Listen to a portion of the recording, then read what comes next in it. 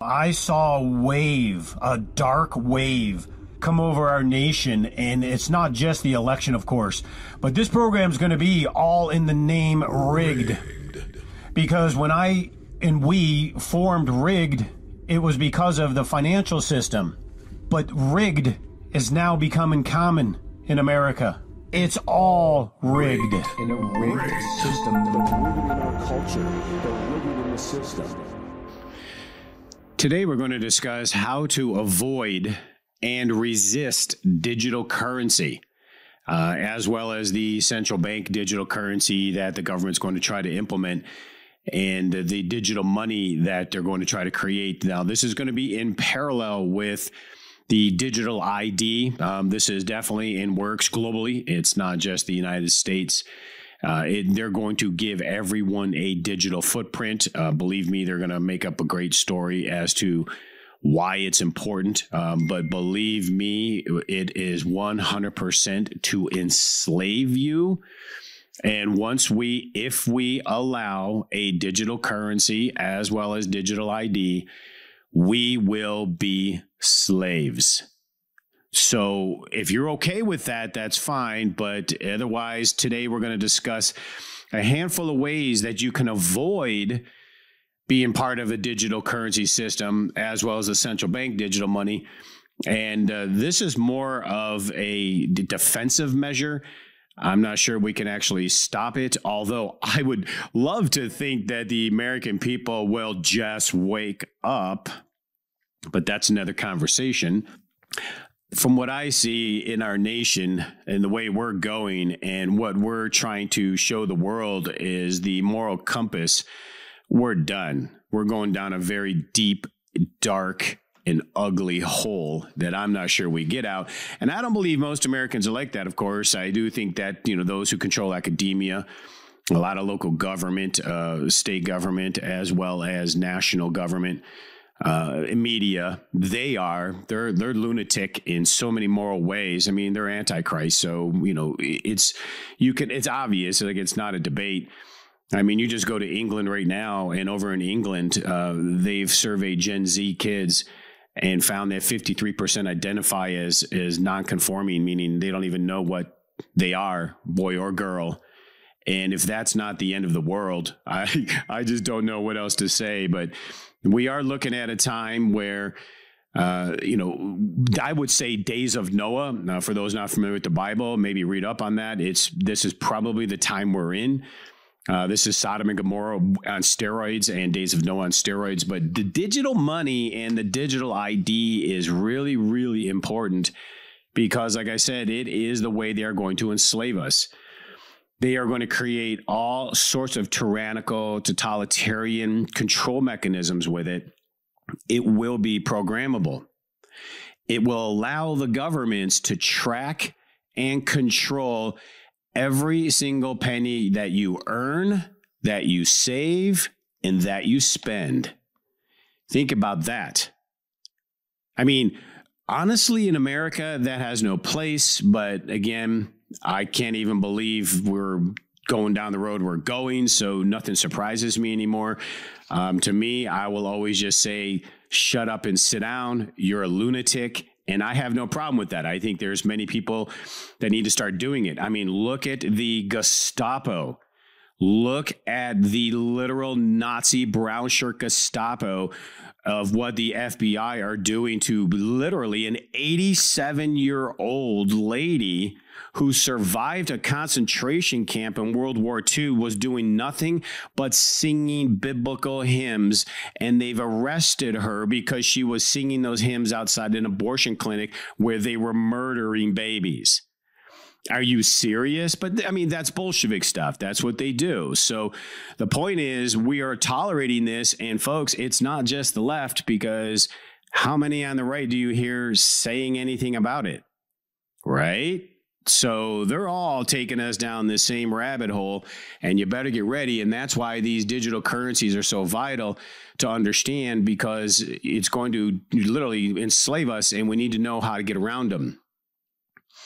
Because they can control that, it's extremely powerful tool for the politicians to literally confiscate and this is Marxism, of course, but confiscate and redistribute wealth as they see fit. And then I've known people in Sweden. When I was in Germany in the army, I had a lot of friends in Sweden, and they had an extremely high tax rate after a certain amount. And you know what they did? They just stopped working. They would earn up to a certain point, but once they hit that tax bracket, they would literally just not produce anything anymore. How productive of a nation does that sound like? Well, of course, just look at Sweden now and you'll understand, but that's what will happen.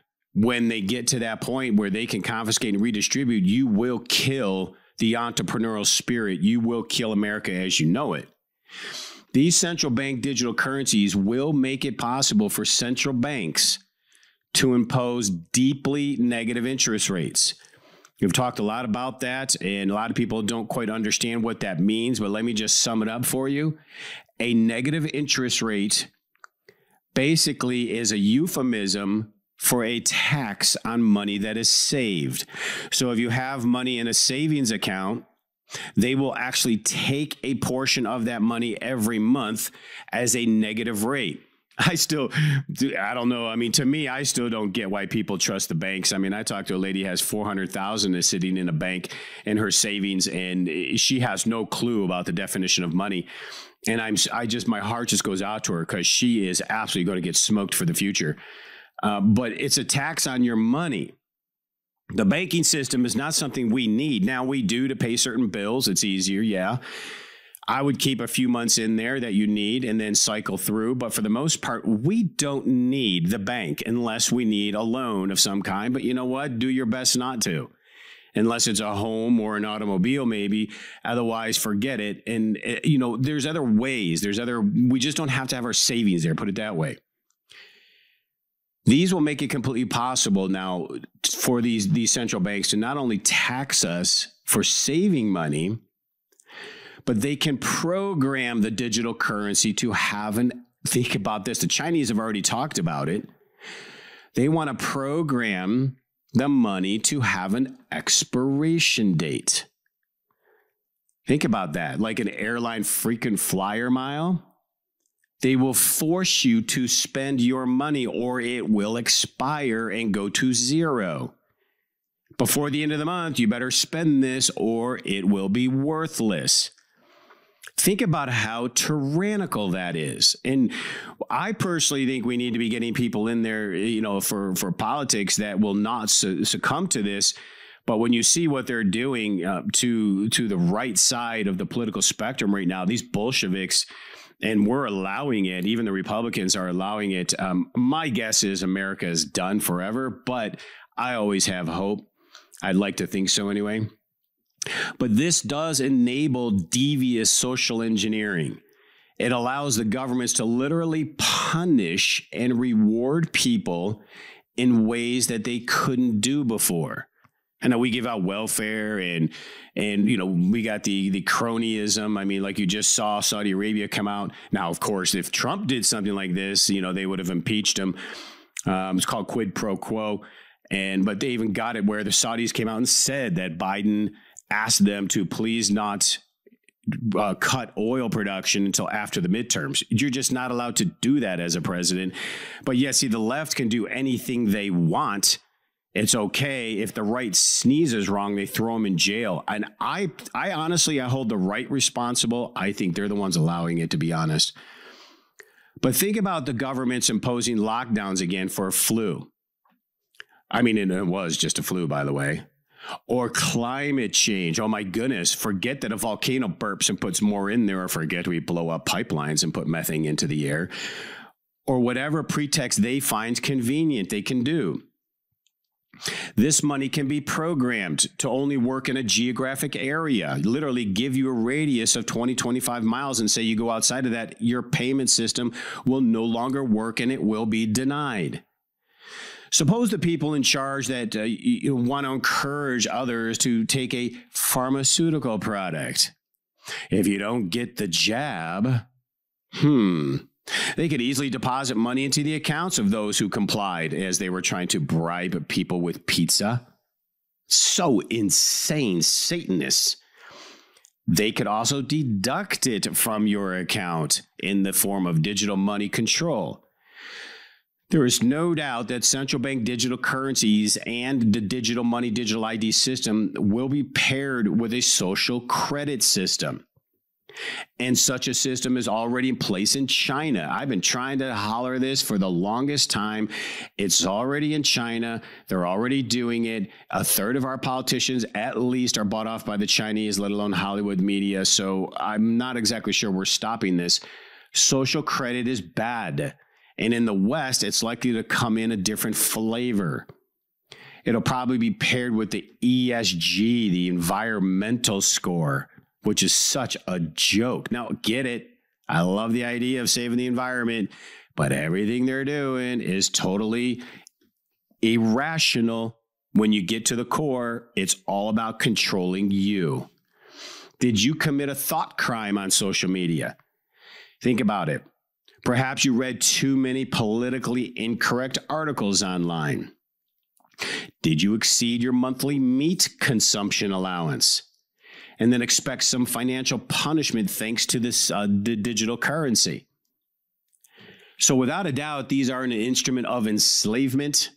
They represent a quantum leap back in human freedom, and it's coming. Governments will probably mandate this as a solution when the next crisis hits, which I believe is right around the corner. And the good news is, I guess, if anything, it's going to fail because despite the hype, the digital currency is the same fiat currency scam, but on steroids digitally. How long does it take? How many generations before it fails? And I guess it depends on we the people. I can tell you right now, though, if we do not stop it from being implemented, it will be done. By the time they do, the Gen Zs and the other kids, they're just worthless. It's going to be like the zombies. It doesn't even matter anymore at that point.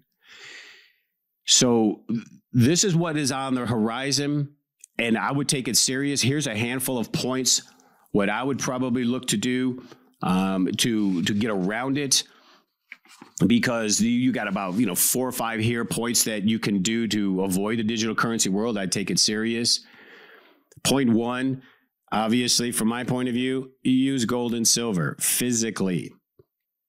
Avoid the digital currency means use alternate forms of money. People use other forms of money every day, but many do consider it what it actually is or what makes for good money. They don't quite understand. Most people, even today, I'm shocked at what I hear. People just don't understand money. Think about this. It's like asking a fish, what is water? The fish probably doesn't even notice the water unless it becomes polluted or something is wrong. Money is good, just like any other in an economy. It isn't a complex notion to grasp. This isn't something like in deep, convoluted mathematical formulas or complex theories. This is money. Money is a chicken, a swap, a barter. I mean, but you have these people in academia and media and government, they mislead you all the time on what money is. It's pretty straightforward. It's an exchange of value over time. That's why my silver today buys me more gas than it did 50 years ago. And the dollar doesn't even buy you a quarter of a gallon. I mean, it's just insane about the concept of money. But if we get it, we can survive. Think of money as a claim on human time. It's like stored life or energy. But, I think most people around the world, except maybe Africa and places like that, they're probably smarter than the Western world right now, because most of humanity is thoughtlessly, they just accept whatever the government gives them as money. Money doesn't need to come from the government. That's a complete misnomer. But the average person has been completely shammed into believing that the money comes from government, created by government. It's like if you go back in time and ask the average person in the Soviet Union, where do shoes come from? And this is where we're going with our mindset. They would say, well, the government makes the shoes. Where else could they come from? Who else could make the shoes, right? Because the government controls everything. It's the same mentality here right now today regarding money, except it's more widespread. The truth is money doesn't even need to come from the government. Neither does the shoes. People have used stones and beads and cattle and chickens and seashells and gold and silver and commodities all through history as forms of money. And interestingly, over the last, 2,500 years at least, gold has been mankind's most enduring form of money because they know gold is something you can't create. It comes from the creation of a star. It was given to us by God, Haggai 2:8. I prefer silver because gold's too expensive, and it's going to be too expensive, and you're not going to be able to transact easy. Point number 2, obtain financial sovereignty with digital, I would say Bitcoin or other forms of crypto. It's going to come back, folks. I know right now it doesn't, but they've been hammering it, just as the whole financial system is corrupt. It's a lie. Just like the CPI index is what we call the CP lie. But the central bank digital currency and Bitcoin, they do share very similar characteristics. They're both digital, and they facilitate kind of like a fast payment off of your phone. But that's it.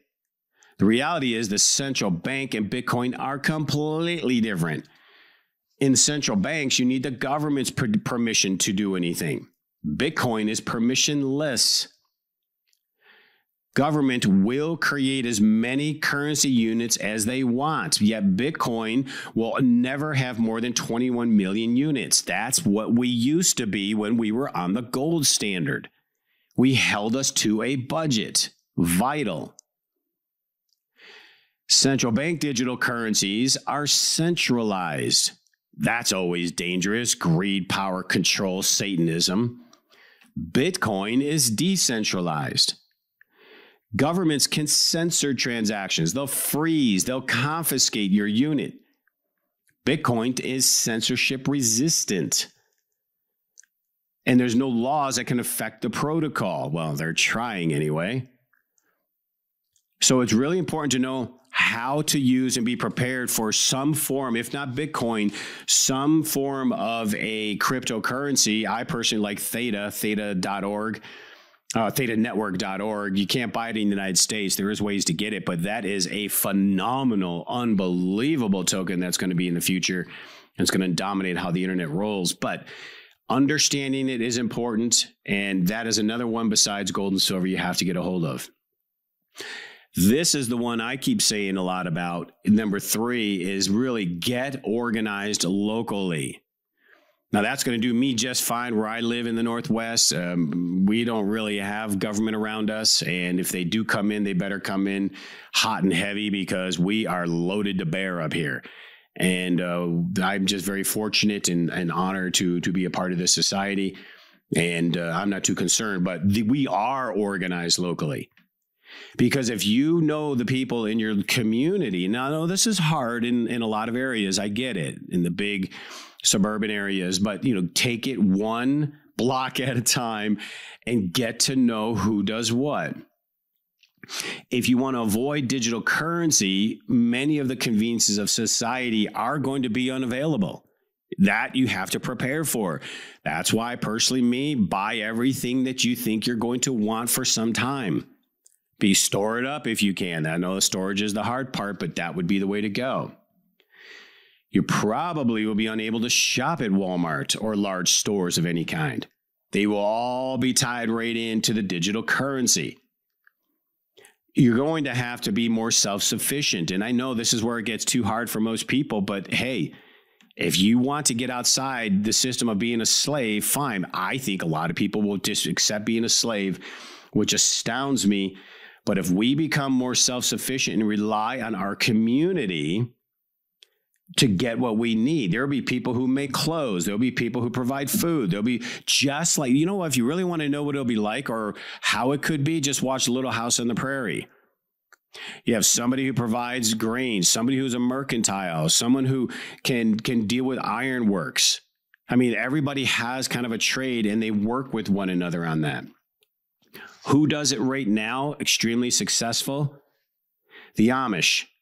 Amish are incredible at this self-sufficiency. I mean, I'm not saying let's all go be Amish to avoid digital currency, but I don't know. To me, that sounds like a great idea right now. But we can learn from their societies. We can work outside this traditional system we're at. We can emulate areas that make sense in our community. Now, I know for those in the city, you're done. You can't really do this, but I still contend you can. Just like in the areas like Hell's Kitchen in New York. There's certain blocks that are controlled and managed by certain people, and it's just the way it is. If you get into the community, find out who has talents, and start forming organized meetings or groups once a month. I've heard so many wonderful people talk about this, and it's a very difficult thing to do. I think they may be forced to do it later, but if you start ahead now, you're going to be very blessed for doing so. And learn how to exchange value for value. That would be, I think, my fourth point. Literally value for value. Know what things are. See, digital currencies and governments they'll perverted money. They'll use technology to do the exchange in the way they will enslave us. Digital currencies, basically bartering doesn't exist. And bartering doesn't even look anything like the digital world, not even close. Keys would be to understand what the value is. What can you provide to other people? I know people who make clothes, literally. And then there's people who work well with iron. There's people who work with so if you really, I know it's a lost trait for a lot. You could stick a tool in a young man's hand these days. They have no idea how to use it. But that's part of the attrition. Those will be those who die off. There are those who provide medical. There are those who provide all sorts of different services. You work together. And I personally think the very last point here I'd like to make is become a prepper. I know a lot of people like to tease those types, but they're the ones who are going to have it. And good luck getting near them. They will shoot you if you try to steal from them. Period. But minimize the inconvenience of bartering. It's ideal to be self-sufficient in many areas as possible. And I know a lot of people can. That's why those who can need to be able to help those who can't, especially the elderly. We need to work together as people. Stockpile supplies. Gain survival knowledge and skills, or if anything, buy the book. I have a handful. I have a library of books. I'm prepared for censorship. I'm prepared for the Nazi book burning, and they won't allow us to read anything except a government edict. And they call me extreme, fine. I have books on everything from the old world up on how to build. I'll say the one thing I don't have, which I'm going to start doing, is I'm going to start collecting antique tools. Because I think we'll need them. Now, do I want to go here, folks? No. But I'm not taking the mark of the beast. I'm not living in that world, period. Now, I know many will. Many say, no, they won't now, but they will because they'll starve and they'll have no choice. I'm personally saying, let's stop it now before it happens. But if they don't, this is what you need to do. And if you're too elderly to do it, you can do something, but get together with families and communities. And if it's a church thing, start having the conversation. How derelict are our churches? Man, they're sitting there talking about la-la land stuff when it comes to the Bible instead of helping prepare the people for what's really coming. It's insane. Like nobody seems to have their act together these days. And you think you're going to get help? I don't care if you're a church or not. If you're not doing the right thing, you're on your own. Just because you say you're a Christian doesn't mean you're behaving like one. And yes, love is there, and I get all that stuff. But boy, you better get your people ready if you're a pastor. So in conclusion to this, central bank digital currencies and the digital ID, if they get away with it, are going to be so horrific. And it's coming. I would be telling people, even if they say you're crazy, if they're that left wing, ignore them. They're already done. I write them off. I have so many family members I will never talk to again. They're just so brainwashed. You could show them a box and they will think it's a ball. I mean, seriously, they're brainwashed. I'm like, no, it's got four corners here. It's square. It can open up. No, it's a ball. It bounces. No, it doesn't. But see, that's what people are. Over the last couple of years, we've seen that, right? I still see people walking around with masks on their face and they think they're helping themselves. So to summarize, let alone a fart goes through that mask so quick you don't think a virus does. Come on, man. We got to wake up, people, and help one another, though. It's not just about you understanding it. It's about having the courage to help others understand it, too. And for those that don't want to listen, ignore them. Move on. First, own physical gold and silver. Next, obtain sovereignty with digital, oh my gosh, smack me for that. But get to know crypto, Bitcoin. Get to understand that. They're going to try to shut things down with it, but they will never be able to. Well, they're going to try, but believe me, it'll still be around. Get organized locally. Exchange and learn, understand what value is, and learn how to do value for value and become a prepper. The trajectory here is absolutely troubling. And there's very little any individual can really do to change the course of these trends. I think if we come together by the hundreds of thousands and don't leave the streets, but, look what they're doing to 80, 90-year-olds right now who are just singing hymns outside abortion clinics. They're arresting them. If you want to talk about Bolshevik, maybe you should do your homework if you don't know what I mean by that. Maybe a place to get started is study up on the Bolsheviks. That's what this country is right now. And for any of those on the left, you're a Bolshevik, whether you know it or not. And if you don't want to be, then you need to become a Republican. Unfortunately, we have two tiers. I'd like to have 5 different choices in this country, but we have one or the other. And to me, there's one that's lesser evil than the other one, that's for sure.